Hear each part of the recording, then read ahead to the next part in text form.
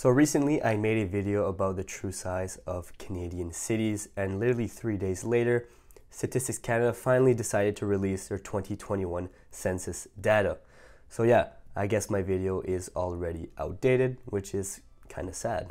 But yeah, this gives us, well, a great opportunity to make a video about the 2021 census. I mean, demographics are fun, right? And naturally, let's first start with national statistics. Canada actually had a rather steady growth over the last 5 years, adding an additional 1.8 million new Canadians for a total of 36,991,981. This makes Canada the fastest growing nation in the G7 at 5.2%, double the growth experienced in the United States. But let's be real, the G7 countries are, well, not much of a competition in terms of population growth. I mean, Italy and Japan are both in the negatives with population declines. But surprisingly, Canada still comes at 7th fastest growing in the G20, beating out countries like India and just short of Mexico. Most of this growth occurred before the pandemic between 2016 and 2019, with 2019 actually being a record high annual increase of 1.6% or 583,000 new Canadians in just 1 year. Population growth virtually halted in 2020 due to the pandemic, making immigration much more difficult. Take a look at this graph showing intercentual 5-year population growth and annual growth. We can immediately notice a record growth year in 2019, followed by a record low in 2020. This indicates to us that Canada's growth is, well, mostly entirely attributed to immigration. Nearly 80% of the population gain can be attributed to immigration, while only 20% of the increase is due to natural increases. In fact, during this census period, the rate of natural increase fell to 0.1%, the lowest on record. This means that Canada would effectively be stagnant without immigration or even start declining, a trend that can be seen in Japan and Italy since the 2020s, as we saw previously. And just to throw another statistic at you, with current growth trends, Canada could expect to reach 55 million people by the end of 2060, surpassing Italy, which by then will have experienced a population decline, making their population in 2060 at around 50 million. Alright, so that is great news for Canada. Most regions in the country prospered even when considering the negative effects of the COVID-19 pandemic. Let's now take a deeper dive into the regions of Canada and see just how they performed during the last 5 years. And as I like to do, and there's no bias here, I promise, we will start from the East Coast. And surprisingly, we have good news for the Maritimes. For the first time since the 1940s, the population of the Maritime provinces are actually growing faster than the Prairie provinces. It's almost hard to believe. Well, with one slight exception. Newfoundland and Labrador actually saw a population decline of 1.8%, once again starting a downward trend that was temporarily reversed in the 2011 census. The 2010s actually marked an oil boom for the province, prompting many to come back to the Rock. However, as we all know, oil has seen better days, and this is causing the provincial economy to suffer once again. At the time of this recording, this could change once again now that oil prices are once again on the rise. Man, what a roller coaster oil really is. Anyways, Nova Scotia, New Brunswick, and Prince Edward Island grew at their fastest rate since the 1970s. Good job, guys. Finally turning things around here. Prince Edward Island even posted the highest population growth rate on record for the province at 8%. Although in all fairness, PEI is Canada's least populated province at 154k, making this achievement a little easier. Nova Scotia also had a great census. The province saw a growth rate of 5% from 924k to 969k, marking the end to decades of stagnation. By looking at this graph, we can see that Nova Scotia had not surpassed a growth rate of 1% during the last 5 censuses. The last time it had seen some decent growth was in a 1991 census with 3.1%, and the province even experienced negative growth in the 2001 census. Most of this growth has been concentrated in Halifax, which has gained quite a bit of attention during the census. Halifax, the CMA, grew by 9.1% to reach 465K, making it the 8th fastest growing CMA in the country. Halifax also has the fastest growing downtown core in the country at 26.1%, making the city one of the densest in Canada.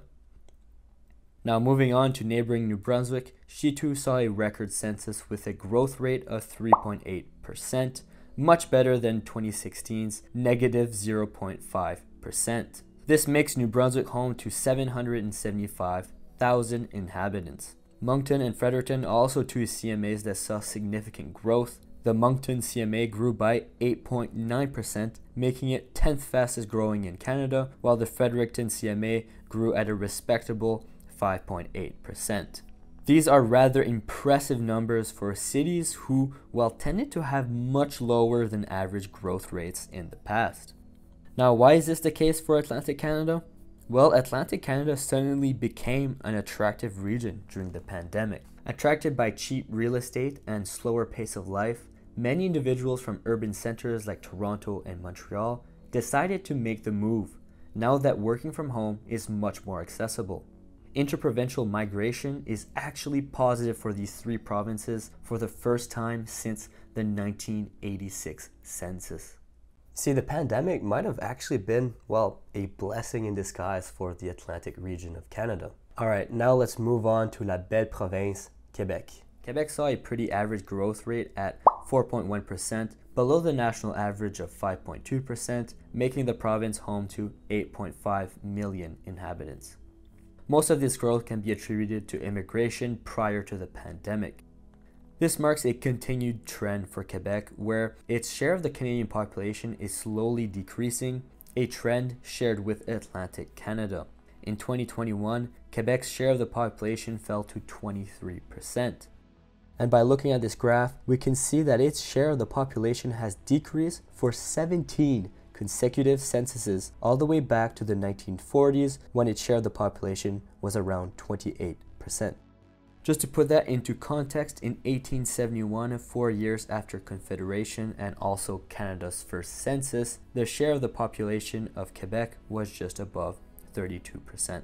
Now, this trend is quite worrisome for many Quebecers, as this effectively indicates a decline in the importance of the province, having less and less political weight. Not to mention that this also indicates a decline in the proportion of French speakers in Canada, both of which put Quebec in a weaker position within the Confederation. Now moving on to the mother of provinces, Ontario continues to absolutely dominate in terms of Canadian demographics. Ontario saw its population grow to 14.2 million people over the last 5 years, representing a population growth of 5.8%. Prior to the pandemic, Ontario received twice as many immigrants in 3 years as they received during the entire census cycle between 2011 and 2016. This reality is not surprising, as most new immigrants prefer to live in an urban environment, and Ontario is home to many large and medium-sized metro areas, some of which are in the top fastest growing CMAs in Canada, such as London in 4th position, Kitchener, Cambridge, Waterloo in 6th spot, Oshawa in 7th spot, and Guelph in 9th spot. With this said, Ontario now represents a share of the Canadian population that has grown to 38.5%. That is essentially 4 out of 10 Canadians calling Ontario home. And this, well, is a trend that is likely to continue in the future.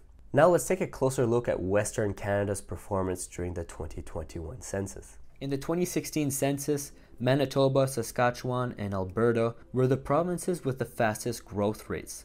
This is no longer the case, with all of them having a growth rate that is below the national average of 5.2%. Manitoba saw a growth rate of 5%, the highest in the prairie provinces, growing their population to 1.34 million people. Saskatchewan experienced a growth rate of 3.1%, which is even lower than provinces like New Brunswick, for example, and increasing their population to 1.13 million people. And finally, Alberta had a growth rate of 4.8%, growing their population to 4.26 million people. This is quite a poor performance for Alberta, as this growth rate marks a considerable drop from 2016 when it was the highest in Canada at 11.6%. And by looking at Alberta's historical growth rates, we can notice that this is Alberta's slowest growth since the 1980s. This slow growth in the prairies, and especially Alberta, can mostly be explained by lower oil prices that started in 2014, creating higher unemployment, which then encouraged negative interprovincial migration.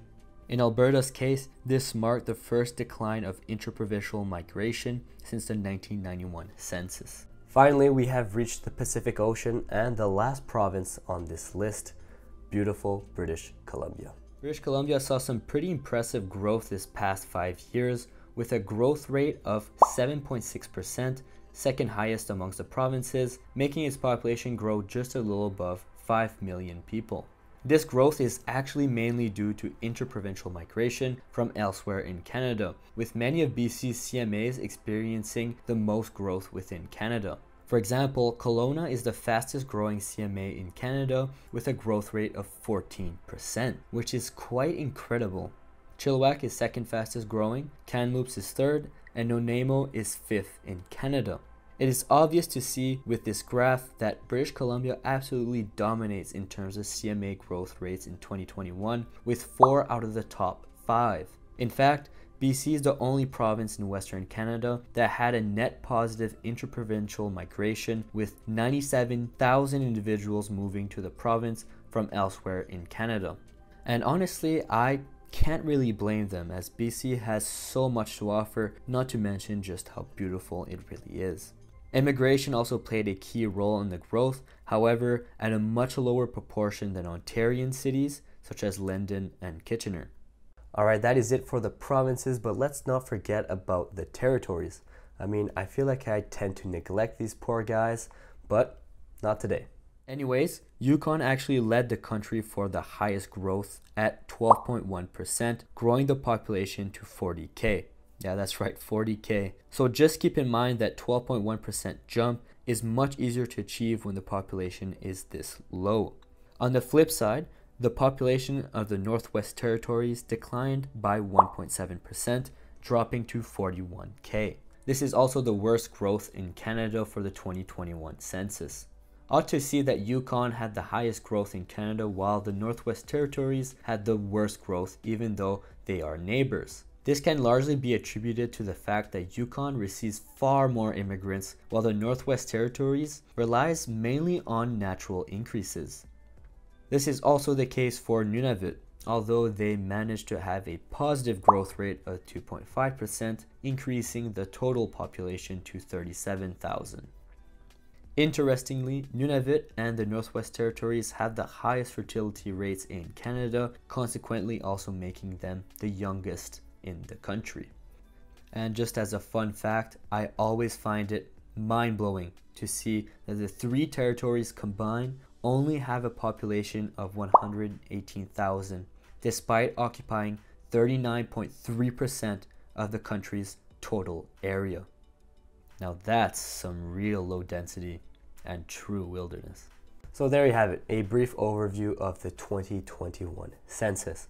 Now keep in mind that this has been a very simple overview of the census, as the Census Committee has only released the population counts. There will be more data releases in the future, with the next one being on April 27th on gender, age, and sex. Anyways, I hope you found this video awesome. If so, please consider leaving a like and even subscribing to the channel, as that always helps out. And I'll see you next time. Ciao, guys.